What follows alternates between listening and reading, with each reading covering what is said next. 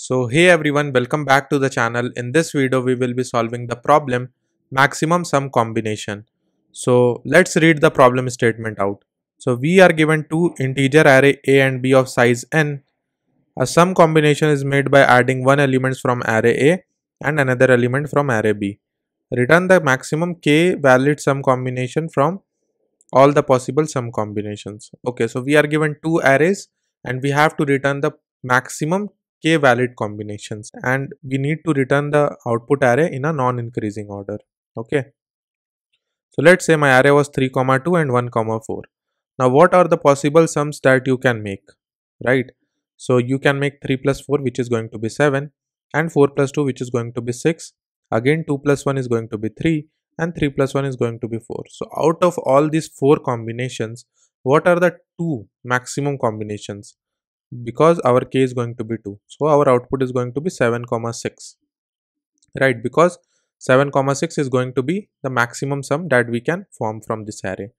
So I hope you have understood the problem statement. The expected time complexity for this is going to be order of n log n, and the expected space complexity for the same is going to be order of n. So I hope you have understood the problem statement. Let's discuss the problem in more detail. My array A is 1, 4, 2 and 3, and my B is 2, 5, 1 and 6. Now how can we get the maximum combination sums possible? So basically you can iterate on this array, and for 1 you can iterate on all of these elements of the array, right?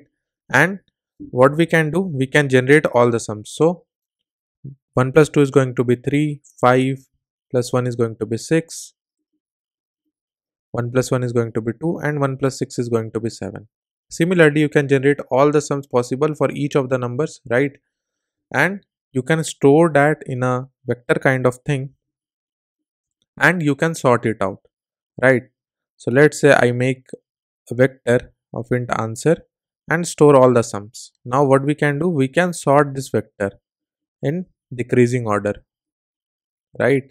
So whatever be the maximum sum will be appearing first, and we can take those k possible sum combination. Basically the index says from 0 to k minus 1 of this answer vector will be storing the maximum sums among all the possible sums. So we can take that, and that is going to be my answer. But this is going to be a brute force approach. Why? Because we will be using a for loop for both the arrays, so that is going to take me order of n square time, and since we will be storing all the sum possibles, so total sum possibles will also be going to be n square. So our space complexity is also going to be n square.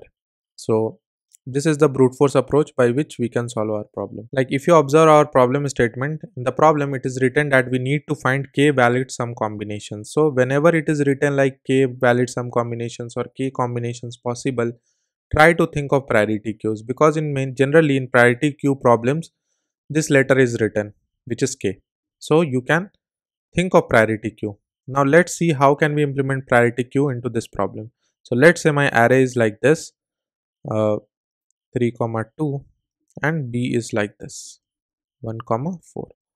Now we can sort both the arrays. So let's say we sort A becomes 2 comma 3, B becomes 1 comma 4. Now what will be the maximum sum possible out of these two? I know we can take both of them, because 3 will indicate the maximum element from array A and B will indicate the maximum element from array B, right? So we can take both of them and we can make a priority queue, and we can push 7 comma 1 comma 1 into our priority queue. Okay? And we will also be requiring a set. Why? We will see in some time. Okay? So since 1 comma 1 we have already visited, so we will be putting that into our set. Now we will be doing this step for the first time. Okay, now we will be running our while loop for k times, because we need the valid k combinations possible. Okay, we can make our operations for k times only, no need to do operations further. And the next time what we will be doing, we will be taking this out of our priority queue, and we know 7 is going to be our maximum sum. So can't we store that 7 into our answer vector, right? So let's store 7 into our answer vector. Now the next time 1 comma 1, we take this index and we will try to make a valid combinations out of these two, right? So why we are doing this, I will let you know in some time.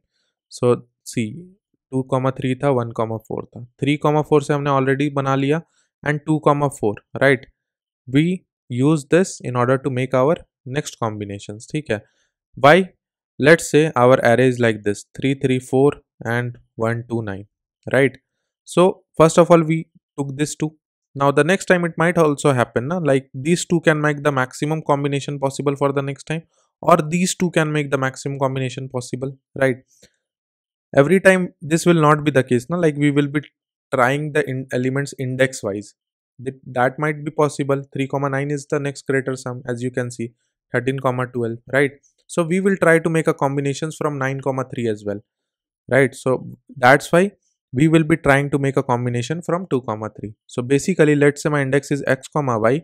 What we will be doing, we will be trying to make a combination from index x comma y minus 1 or x minus 1 comma y, right? So diagonally. So next time, let's make a combination out of, let's say 3 comma 4 we already took. So let's make a combination of 4 comma 2. So next time, let's say we make a combination for 4 comma 2. The index for this is going to be 0. The index for this is going to be 1, right? Also, since 0 comma 1 was not present in our set, that's why we have made that. Otherwise we will not be making that, because it might be possible like the next time. Basically, let's say my array is a comma b comma c and d comma e comma f, right? It might be possible like when we popped out e, we made a combination with a, right? Now the next time it might be possible that you popped out a and you are trying to make a combination with a. So why we are doing that? No need to do that, because we have already made a combination. So in order to optimize our approach, we are using a set here, right? Now see, so we have made a combination from 4 comma 2. Now it might also be possible like we can make the combination from 3 comma 1, right? So in that case our answer is going to be nothing but 4 comma, this index is going to be 1 and this index is going to be 0. So let's push 1 comma 0 into our set. Now the next time, since we have made these combinations, so next time we will be popping out 6 comma 0 comma 1. Is 6 going to be your maximum sum, right? For the basically second maximum sum. Why? Because you know priority queue stores the element in a decreasing order. So 6 comma 0 comma 1 will be present at our top, right? So now, can we go below this index? No. Can we go below this index? Yes, we can go. So we will try to make a combination from 0 comma 0. Okay. So our answer vector contains a 6. Okay. Now, if you observe, like for 6 was made through 4 comma 2, right? Now we can make a combination from 2 comma 1, right? So let's make a combination from 2 comma 1. Okay. Our array was 2, 3 and 1, 4. सो 2,4 से हमने 2,1 से हमने combination बना लिया, 3 आ गया हमारा यहाँ पे एंड 0,0 आ गया, ठीक है. And was it possible to go below this? Yes, for the case 0,0, so we have already made that, so no need to do any operations. Now we have iterated for k equal to 2 times, right? And if you observe, our answer vector contains the maximum valid sum combinations, ठीक है. So the summary is that basically first of all sort both the arrays, ठीक है. Push the maximum element, ठीक है, maximum sum into our priority queue and store the indexes as well in the priority queue as well as set, ठीक है. Now we will be trying to make combinations from, let's say if we have points x comma y, we will be trying to make combinations from x comma y minus 1 or x minus 1 comma y, right? And in the end, when we are done with the k iterations, I know will be having k maximum valid sum, so we can push that into our answer vector and we can return that answer vector. So things will be more easy when you will see the implementation. So let's see the implementation. So first of all, we have taken an answer vector. We will be sorting both the arrays. We will be taking a priority queue of type pair of intent. Basically this will store the sum and this will store the indexes from both the arrays, right? Now set of pair of int comma is basically it's basically we are doing an optimization. So basically here we will be pushing back the last elements of both the vectors because it will be maximum among them. So that is going to be the sum. This is our indexes, and we can store that indexes into our set. Now what will be the first element? That is going to be pq.top, but pq.top will be a type of pair of int comma pair of intent. Now the sum we can easily get using the first element of that priority queue. The x is going to be p dot second dot first, the y is going to be p dot second dot second, and we can push that sum into our answer vector because that is going to be the maximum at that point of time. Basically what the element present at the top, we will be popping it out. So after that we will be checking for the x minus 1th and yth combination. So we have done that. We will first of all check whether it is not present in the set, right? Then only we will be doing operation. So push that into our priority queue and insert that into our set. Similarly, here from I comma j we have made a combination of I minus 1 comma j. So from I comma j we can also make a combination for I comma j minus 1. So we have done that, right?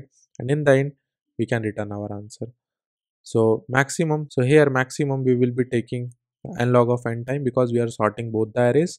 Now these operations will run for k times, so that is going to be k log of n, because for priority queue that takes a order of log n time for insertion, as well as uh, popping it out takes a order of 1 time, but insertion takes a order of log n time, right? And we will be iterating for k times, so that is going to be approximately k log of n. And we have used a set and a priority queue, so in worst case maximum we will be using the set for n times. So basically the set will be taking order of n space in worst case. So I hope you have understood the explanation, and if you have any doubts, write it down in the comment. And if you don't know about priority queues, I have already taught that. Do check the link in the pinned comments and understand about priority queues first and then solve this problem. Your concepts will be crystal clear. Okay, that's my promise to you. Do like this video if you have understood. Subscribe to my channel, and thanks for watching, guys.